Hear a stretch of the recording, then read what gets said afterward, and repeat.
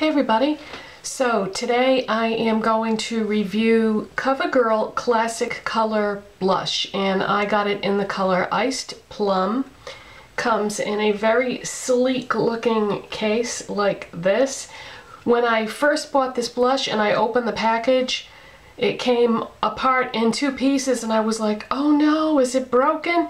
No, it's not broken. That's the way it comes, and you have to assemble it yourself, which it wasn't difficult to put together, but it just kind of threw me for a minute because I've never owned one of these blushes before, so at first I thought that there was a problem, but there wasn't. Okay, so you get 8 grams of product in this blush, and that is what it looks like. So that's a lot of blush. Okay, and there's a mirror on the other side right here. Good size mirror. It takes up pretty much the whole size of the cover. It comes with a little brush, but I don't use it. So I thought that this was a beautiful color. It's sort of a cross between plum and rose. It's like a rosy plum. And just like I said in my last Covergirl blush video, I did not have anything like this. I mean, you would think that I would.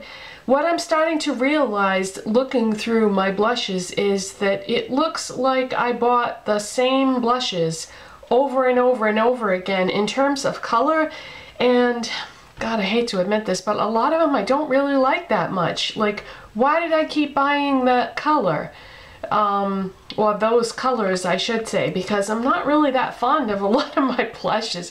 And I think it's just because that's what was popular, but I strongly advise you to find the colors that suit you. Don't just buy what other people are loving or whatever, because, you know, everybody's different. Everybody has different skin tones, different undertones, and really, what is popular is not necessarily going to look good on you. And that's what I think I was doing, was I was buying a lot of things that everybody was raving about, but it just, you know, they weren't working for me. So I've been trying lately to really get some unique colors of all different things in my collection and try to customize it more towards my own coloring.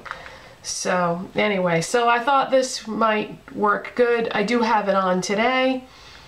Plum is a color that I've really neglected, I feel, throughout the years. I never really had a lot of plum anything, but now I have a lot of plum lipsticks and some plum nail polishes, and now I have a plum blush. I did have a couple of plum blushes already, but they were more like purple plum, which I feel like this rosy plum is a lot better of a color for me. So anyway, back to the review. If you saw my Covergirl Cheekers blush review, then you may recall this one is 3 grams, and this other one, the classic color, is 8 grams. Now that's a lot more product, but the difference in price, not significant at all. Less than $1 difference in price. So if you're looking for a bargain, I would say go with one of these color blushes, because you're going to get so much more for your money. Now, of course, a lot of times when you're selecting a blush, it's not so much the quantity that you're after as it is the color. So these, what I did was I wanted to try out a couple of Covergirl blushes, so I got the Ice Plum in the large classic, and I got the classic pink in the smaller one. So really I was just going for the colors, but the classic color blush is a much better deal money-wise. And just like with the Covergirl Cheekers blush that I reviewed, the texture of these blushes is so coarse.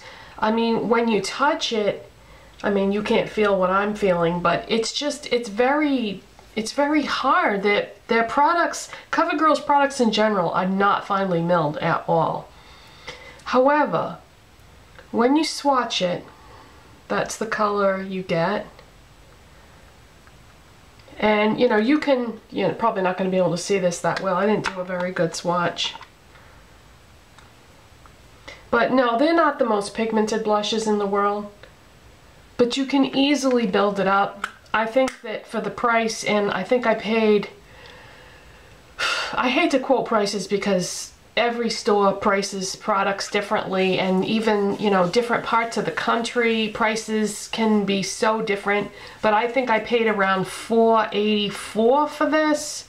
I think it was around that. And I got it at Target. And Target's makeup prices are a little bit lower than just regular drugstores. But yeah, that you can build this color up quite easily, so I wouldn't really worry about the pigmentation.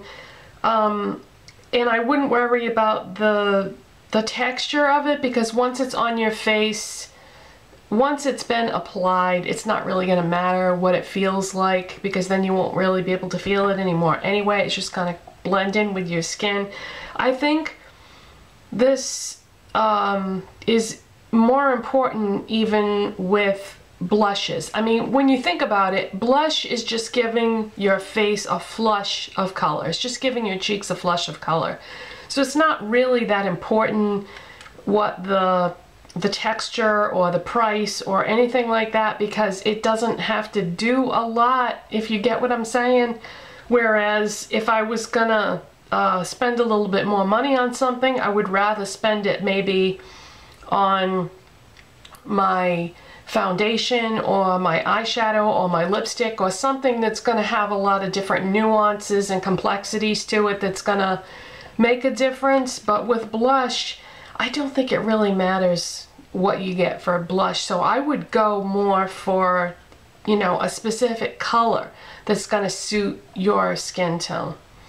But anyways, yeah, do I like this? Would I repurchase it? Absolutely. I like this a lot. I'm not put off by the texture. I think the color is gorgeous. It's very unique. They call it a classic color blush, but that must mean that the other companies aren't doing classic colors, because I don't see a lot of this color in other brands. I have nothing like this. Yeah, I like the packaging. It's kind of nice, and it's pretty sturdy. It's a lot more sturdy than the Cheekers blushes are. So yeah, I would recommend this. I like it a lot. It blends very easily into the skin, and I think that's it. Why am I getting the feeling like I'm forgetting something that I wanted to say about this? No, I think that's pretty much it. If I think of anything else, I'll just write it in the description box. So that is it for today, you guys, and I'll see you next time. Bye.